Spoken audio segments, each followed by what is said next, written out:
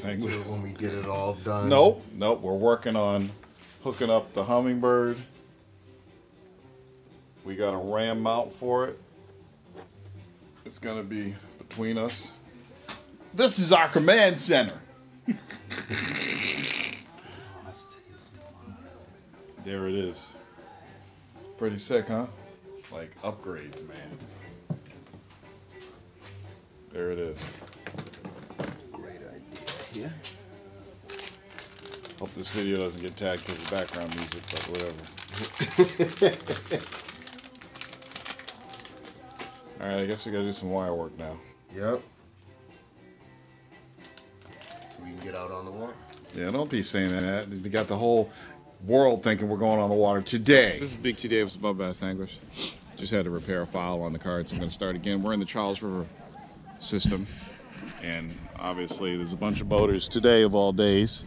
So, but anyway, we're doing some pre-spawn fishing, and I'm configuring our new Hummingbird Helix 7 with mega side imaging and mega down imaging.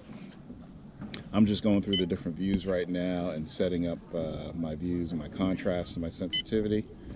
So this is your standard sonar right here. And look, there's 2 marks right there. Beautiful. You get a much better return because this is using chirp, so more frequencies. So you get much better return on your fish arcs on this than we do with our old scanner. So now I'm going to switch to this is mega down imaging, and I'm going to go through and get the sensitivity where I want it. As you can see, when I adjust the sensitivity to make it lower, I can see the grass even better,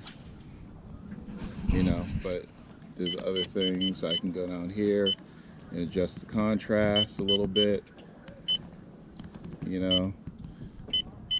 change I'll let the range automatic, chart speed is fine, and my colors are fine for this view.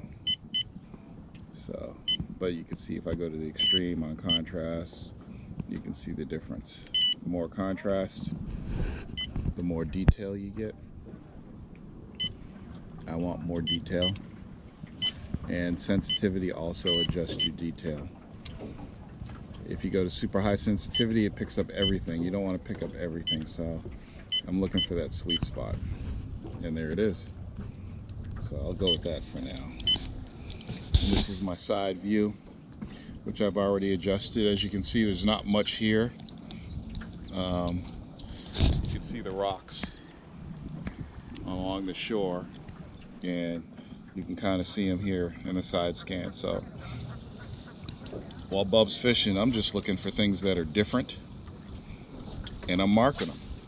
And then on our way back, we can fish them. Looking for anything that's different. A big rock, a brush pile, or whatever. And this is going to help me see that. I got it going 100 feet out to the right and left. And that's how that works. Just got hit. Bub says he just got hit. Looks like he's on a fish. Get it back out there. Bub's fishing a jig with a twin tail grub. And oh, see, I got something different out here. I don't know what that is. Could be some submerged rocks out there. I don't know what that is. So I'm gonna mark it.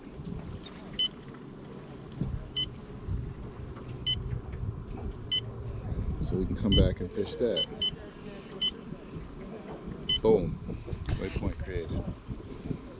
So Bub got hit by something. Could have been a bluegill. Was it a good hit, Bub? He said it's a good solid hit. Could be a big bluegill.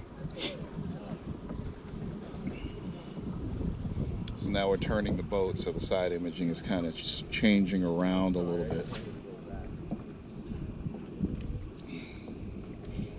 And that's that. You're right, probably a big bluegill. There's a big rock right there.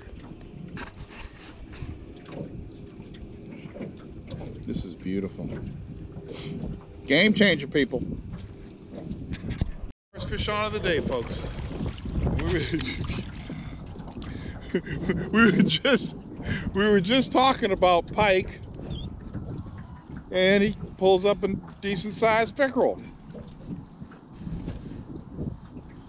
You want my pliers? I already got them out. Yeah,